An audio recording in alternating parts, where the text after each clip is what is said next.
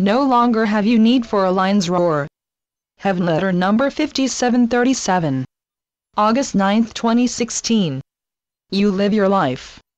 You don't set out to be a hero. You don't become a hero ahead of time.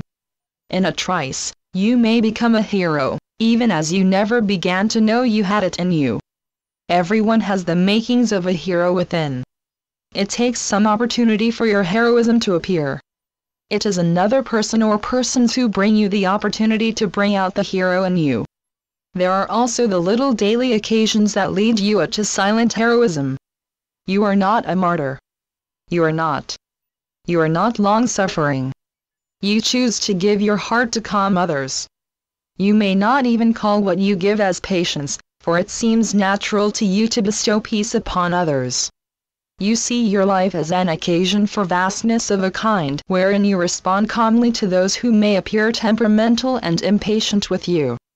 You see others in a different light from the way you used to see others in, for you are not the person you used to think you were. Perhaps it is enough to say that others may see their own hasty reflection in you. They may be impatient or even intolerant with you, whereas you may see your own reflection in them. Now you are able to give them the regard for themselves they long for. Of course, they are worth more than they know and the world knows. And, of course, you aren't thinking about your worth but rather how you can ease another's aching heart. Your kindness and patience are yours to give, and so you give. When others are quick to scowl, you see beneath the surface and see what it really is that they yearn for, and you give it to them gladly. You do not call a limit to giving. You think about others yet in the sense of what you can do to brighten their lives. You have more than enough light to give. You are not a doormat. You choose to give the very silence that is yours to give. You don't react so much.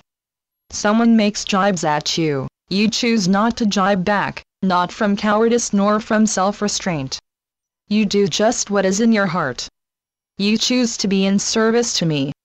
Where someone sees anger, you may see hurt.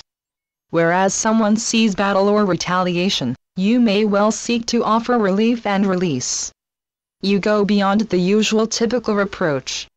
You go way beyond the concept such as, I will give back to you according to the measure you give me. Some might say that you have strong silent courage, and yet get no return for your nobleness. That's just it. You are not looking for return. You are not counting. You give your God-given strength to another for free. You come to serve God, and, so, you give love to those who may not recognize love even when it is right before them. You are not looking for immediacy. When others are thirsty, you are looking to give them water to drink. Instead of dancing, you may see others sparring, ready for a discourse on their rights and privileges. You listen to their rights and privileges and denials. You see these others full of battle, trying to assert their rights, so you give them their rights. This is also your privilege.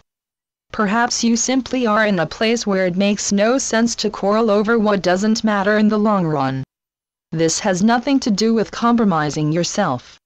This has everything to do with serving God in the highest. You grow tall. You give your respect to those who have even been struck low. Through your silence and your strength, you reach down to pull them up higher. For everyone you grace, you rise higher. Where did your ego go? It disappeared. You made peace. You no longer have need for a lion's roar. You hear silence now very well. You found out how to love, and, so, now you love. Channeled by Gloria Wendroff. Heavenletters.org